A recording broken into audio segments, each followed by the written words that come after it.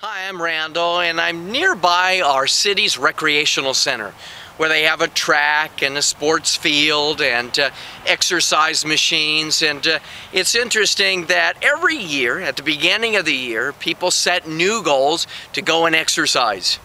But I find that many people give up soon thereafter. In other words, they might start and go exercising on January 1st and 2nd and 3rd, and then find later reasons not to go. But I think there are two things that you can do to maintain a good exercise, a good lifestyle for the long term. Number one, go with a friend. If you don't go, your friend will push you along and encourage you to do it. And number two, set realistic goals. You're not going to go exercise 12 times a week. So doing things small, going with a friend can make a big difference in your exercise program.